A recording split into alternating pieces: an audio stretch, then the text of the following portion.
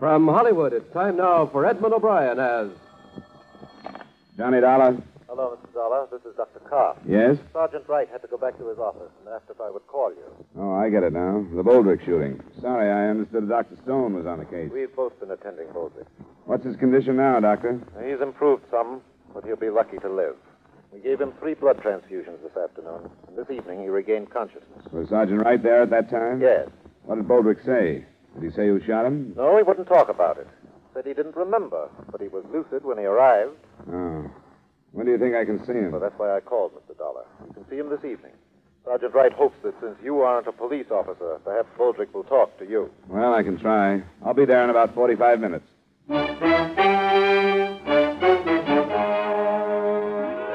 Edmond O'Brien in a transcribed adventure of the man with the action-packed expense account, America's fabulous freelance insurance investigator. Yours truly, Johnny Dollar.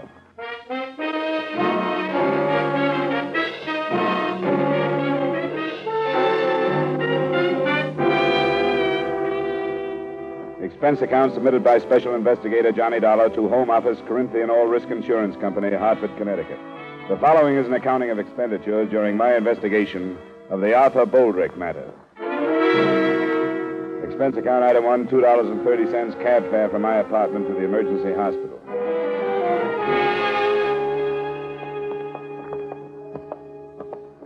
I wouldn't stay with him too long, Dollar. All right, Just Doctor. a few minutes. You'll be able to tell when he tires.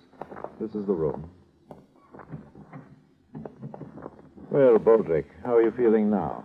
I don't know. You're coming along fine. This is Mr. Dollar. He represents your insurance company. Hello, Boldrick. Sorry about what happened. Yeah. Mr. Dollar wants to ask you a few questions. I've told him not to stay too long, but if you feel tired, you can tell him to leave. I'll drop by and see you later. You think I'm going to die? Is that why you're here? Oh, of course not. Doctor told me you were out of danger. I've just got some routine questions to ask you. You say it was a man that shot you? Yeah. Somebody I never saw before. That I can remember. But I don't know what happened. You remember where you were when you were shot? It was in the backyard near the garage.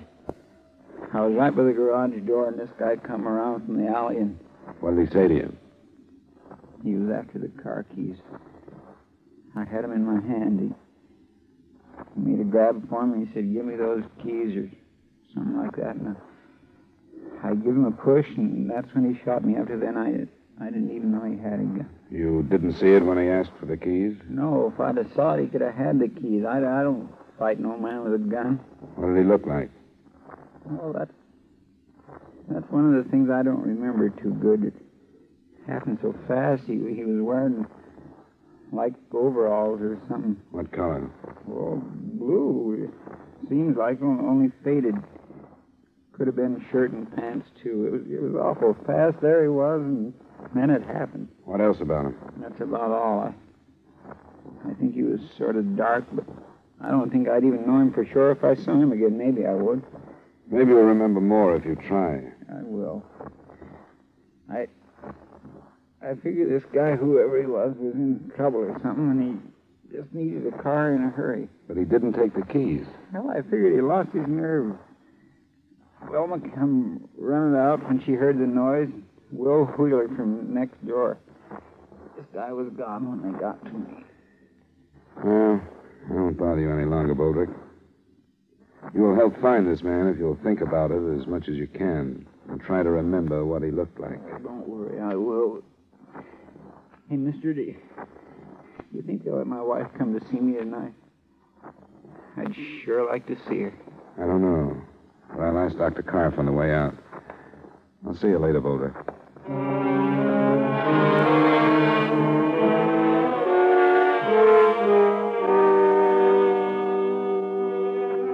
I made my report to the sergeant, and a search was started for a dark man dressed in a faded blue work clothes and possibly armed with a .25 caliber pistol or revolver.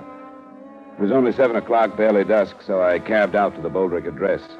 It was a single-story, run-down house in a neighborhood we Hartfordians choose to call an older part of town rather than a slum.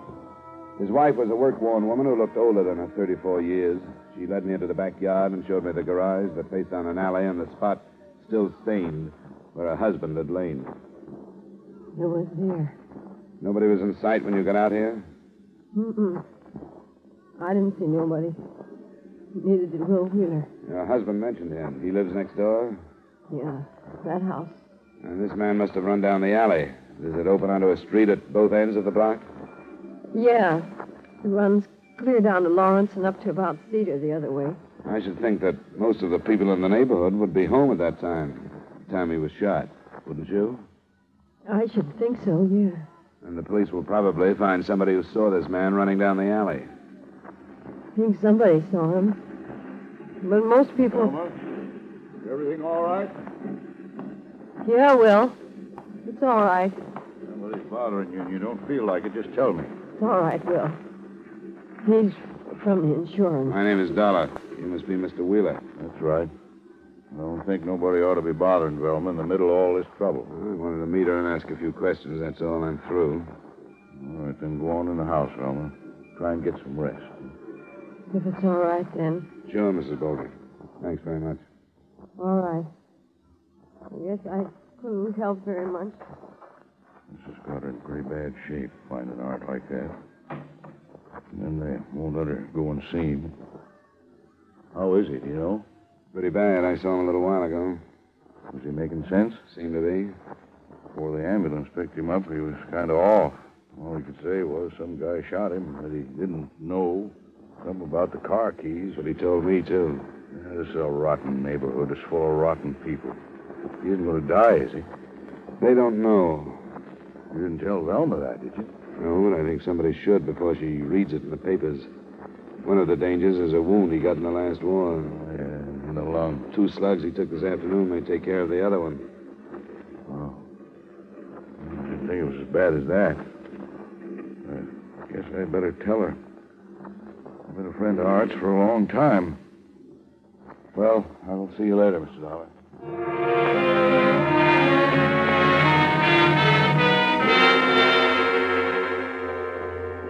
As I left the neighborhood, I noticed 2 police cars, so I knew Sergeant Wright's men were at work. I was in his office a little later when 2 of the men brought a witness in. This is Mr. Dollar, Mrs. Cole. How do you do? Mrs. Cole?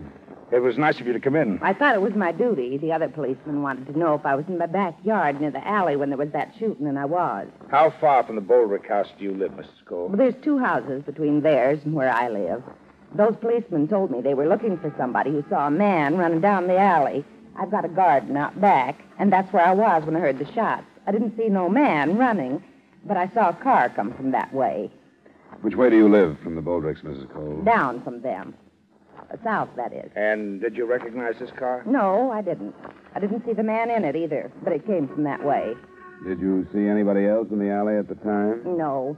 At first, after I saw the car, I thought it was backfired. But then when I heard about the trouble, I remembered the car. Well, we're glad you did, Mrs. Cole. Was the car traveling fast or slow, would you say? Oh, about medium, I'd say. They can't go too fast in the alley on account of the chuck holes. What color was it? Tan or brown. I don't know much about what kind it could be. I think you could call it a sedan. Anything else, Dollar? Not right now. The officers you came in with will want to ask you a few more questions, and then they'll drive you home, Mrs. Cole. No. I want to thank you very much. Well, I hope I've been some help. Good night, Mrs. Cole. Good night. Nothing fits, Dollar. 3 witnesses on the other side of Boldrick's place swear they would have seen anybody running in the alley at that time. And this one says she saw a car leaving. Oh, it's still early. I guess we'd better phone the hospital, find out if we can see him, huh? Yeah. Yep. I'll put out an alarm on a brown or tan sedan, and then I'll call.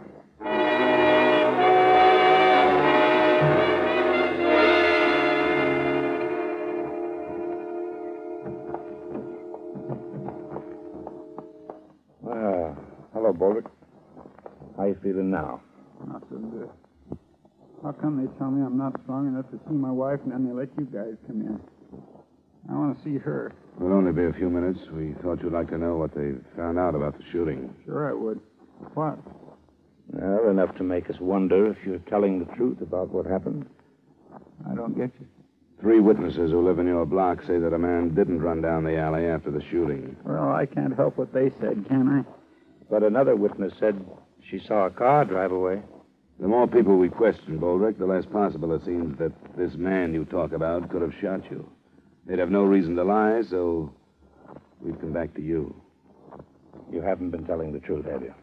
Why should I do anything else? What about this car that drove away? I didn't see any car. I don't know anything about Now, it. look, you've been evasive about this from the beginning.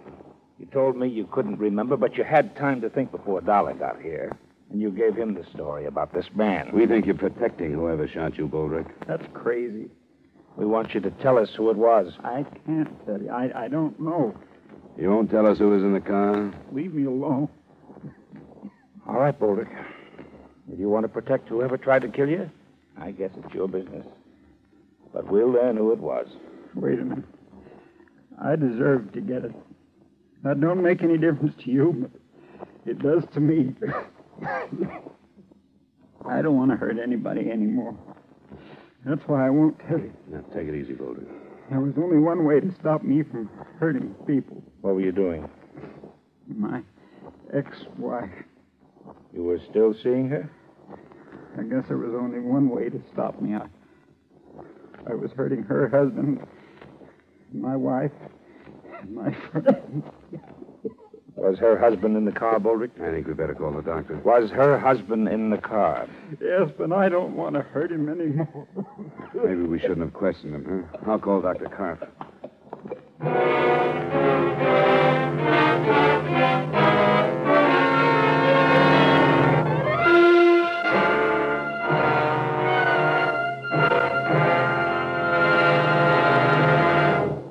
We will return you to the second act of yours truly, Johnny Dollar, in just a moment. Johnny Dollar's listening fans will want to make a special note of Johnny's time change, beginning this coming Wednesday, June 20th, over most of these same CBS stations. Follow yours truly, Johnny Dollar, on his San Francisco search for a missing medico, a puzzling case Johnny calls the Malcolm Wish matter.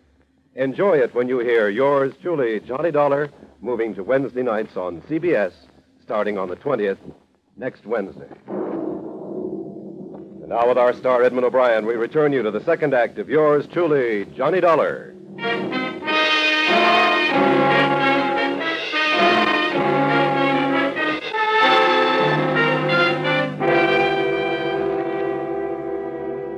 With Arthur Boldrick nearing the point of death, the next move was obvious.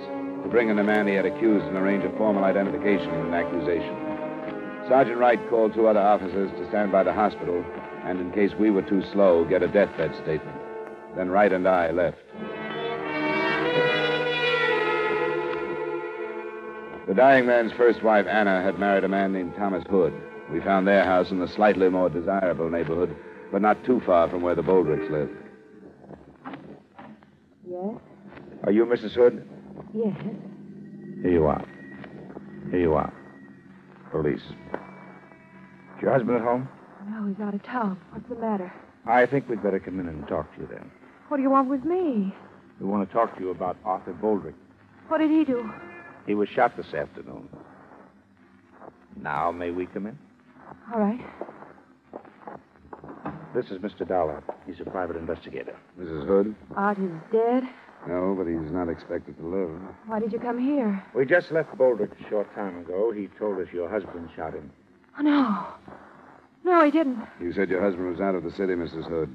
When did he leave? This afternoon. Why did he leave? He went on business. He's a salesman. He's out of town.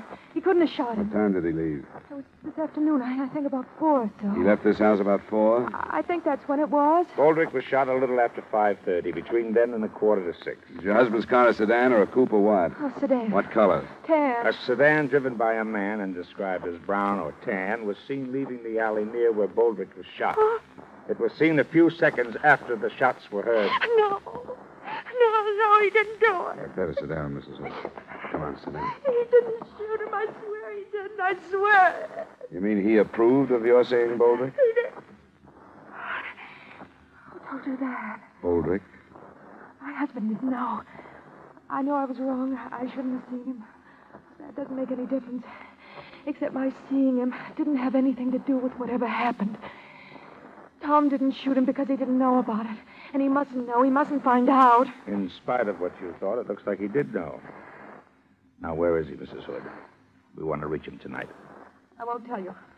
He didn't have anything to do with it. And I can't let him find out about Art and me. Mrs. Hood, according to the doctors, Boldrick won't live through the night. This is going to turn into a murder case. What we say to your husband about you isn't important in the least. Very few things are when it's murder. He didn't know. He didn't have anything to do with it. When do you expect to hear from him? I don't know. Sometimes he phones, but never the first day out. Usually to say he'd have to stay out longer than he expected to. We'll have to have more than that. We'll get in touch with his company. I wish you'd listen to me once more. I tell you, Tom didn't do it. If you talk to him, all you're going to do is bust up our lives. That's all you're going to do. Then I guess that's what we'll have to do. You ready to go, Dollar? By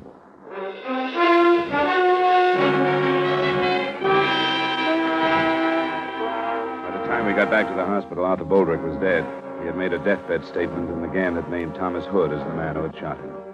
While Sergeant Wright went to work on locating him, I stopped by the Boldrick house. It was the next-door neighbor, Will Wheeler, who... I got a lot of drinks down there, and she finally went to sleep.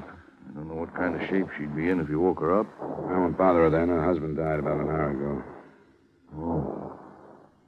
Well, I sort of knew, I guess, after I talked to you this afternoon. Poor old Art. Sure going to miss him. He had a lot of faults. Everybody knew about those, I guess, but there were a lot of good things about him, too. Hardly anybody knew about them. Was there any more on the guy that killed him? He changed his story. He finally told us Tom Hood had shot him. Tom Hood? Anna's husband? Yeah. Well, I don't get it. What? Well, he's holding to one story and then changing it. The first one didn't hold up. The police could find plenty of people who would have seen a man running away, but nobody that did. But a woman saw a car that checked with the one Hood drives. I guess you knew about Boldrick and his ex-wife. Yeah, I still don't see why he told the first story and then changed it. I don't either. He said he deserved to get shot, that he'd hurt a lot of people, and there was no other way to stop him. He said he didn't want to hurt Hood anymore. And that's why he didn't say it was him.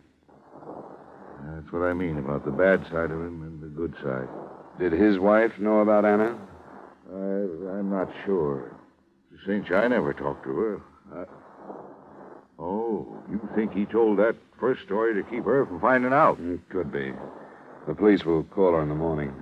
When she hears about it, tell her there are some insurance papers for her to sign, will you? I'll leave them now.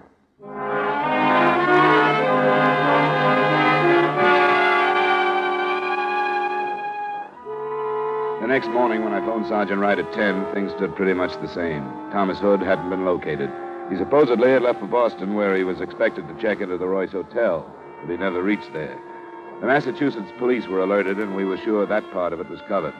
I got to Wright's office at 10:45, and at 11:30, we were thrown a curve. My name is Mandel. I read in the paper this morning about the shooting out north yesterday. Well? My friend said I was a fool for coming in to see you, but I work on radio repairs, and I delivered a set to some people in the next block that afternoon. What time did you deliver it, Mr. Mandel? About 5:30, a little after. I read how some woman saw a tan sedan going down that alley, and you were looking for it. Well, I'm pretty sure that was mine. You drove through the alley? Yeah, I did.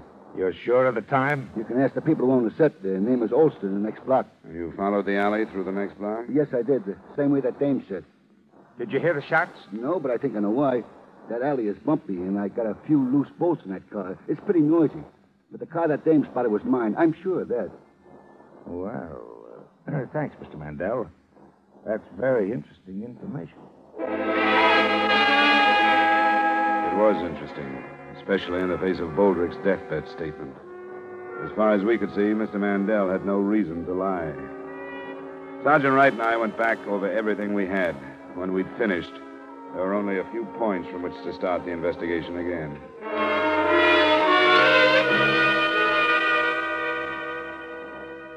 This is Sergeant Wright, Mr. Wheeler. I don't believe you've met. How do you do? I do. We hope Mrs. Boldrick is able to see us. Yeah, I think she's in pretty good shape. What, is anything new developed? Well, we think so, Mr. Wheeler. Where's Mrs. Boldrick? She's here, in this one. I want to talk to you, Velma. This here is Sergeant... Sergeant Wright. How do you do? Hello, Mrs. Boldrick. We want to cover this as quickly as possible. You know that your husband accused Thomas Hood of shooting him? Will told me. It was an... Do you believe it? Said so. You knew about him and his ex-wife? No. Not till Will told me about what he said when he was dying. You're sure of that? He never talked about Anna. Well, in spite of the fact that your husband accused Hood right up to the time he died, it looks like Hood didn't shoot him. Why would he say it? Must have been that he was trying to protect someone. But if you didn't know about him and Anna, he couldn't have been protecting you, because you wouldn't have had any reason to kill your husband. So, who do you think he was protecting, Mrs. Boldrick? I don't know. Wait a minute. Art told so many stories. I don't get it. The last one depended on a car. I told you about it. But it turned out not to be the one that Hood drove. What was the matter with it? Well, it looks like he was just trying too hard. Only one or two people could have really seen whoever killed Boldrick. We've covered the alley both ways. We've covered the houses across the alley where the killer could have slipped through. This house and yours, Wheeler, are the only ones we didn't bother to check. I can't do any more, No, Will. wait a minute. What's the matter? I can't do any more. All right, I'm all right. All right. It wasn't my idea. I went as far as I could. It was his idea. Was it you he was protecting, Mrs. Boldrick? It wasn't her fault. I mean, anyone would have done it. He's over too far. Because of Anna. Because of Anna. Yes, what else? She's as much to blame. Art couldn't stay away from her, but she could have made him, and yesterday, with her husband out of town, it reached a peak. We all knew it would someday. You seem to know quite a bit about it, Wheeler. Yeah. I'm in it, too. I lied along with Art and Velma. It's not Will's fault. He did it because he was a friend. He didn't lie. He just... I killed Art. That's what's important, isn't it? Yes, it is, Mrs. Boldrick. He was going to see her. He even told me. And I couldn't help what I did. I followed him out and shot him. But I'm sorry. I'm sorry I killed him.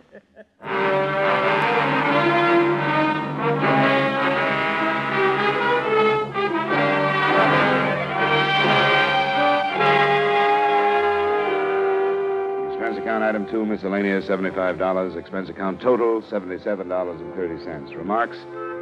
According to precedent, Mrs. Boldrick will probably get one of those widow's specials, from 3 to 20 on second-degree murder. That should have her out of prison in a little over 2 years. So the company has that length of time to figure out ways and means to avoid payment of her claim. Yours truly, Johnny Dollar.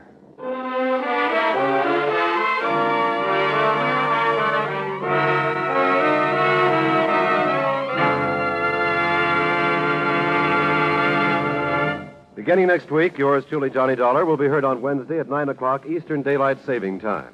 Consult your papers for the time change in your area. Yours truly, Johnny Dollar, stars Edmond O'Brien in the title role and is written by Gil Dowd with music by Wilbur Hatch. Edmond O'Brien can soon be seen in the Paramount Pictures production, Warpath. Featured in tonight's cast were Edgar Barrier, Parley Bear, Jeanette Nolan, John McIntyre, Wally Mayer, Virginia Gregg, Gene Bates, and Harry Lang. Yours truly, Johnny Dollar, is transcribed in Hollywood by Jaime Del Valle. This is Dick Cutting inviting you to join us next Wednesday at 9 o'clock Eastern Daylight Saving Time when Edmond O'Brien returns as Yours truly, Johnny Dollar.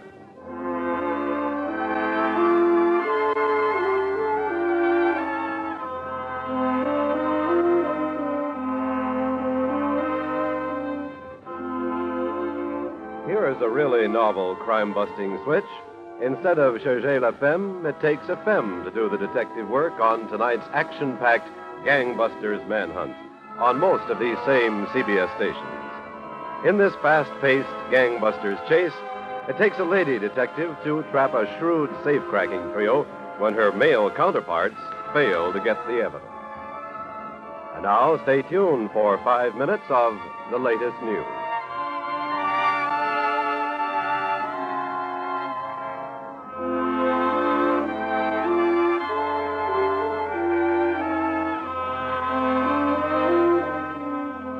This is CBS, the Columbia Broadcasting System.